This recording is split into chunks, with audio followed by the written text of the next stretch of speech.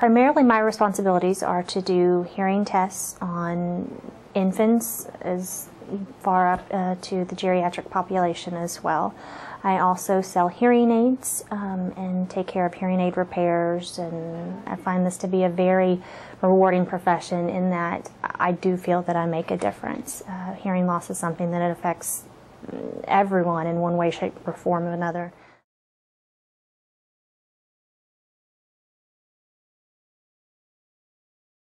Whether it be a grandparent now being able to communicate with their grandchild, or a spouse who has been struggling with their husband or wife for a while, not being able to communicate like they wanted to, and now they can have a conversation, they can go out to dinner and really enjoy each other's company again. So it's a comprehensive problem that can affect quality of life, and so I believe it's my job as an audiologist to help answer those unanswered questions and direct people, and whether it be in the way of hearing aids, hearing listening devices, or other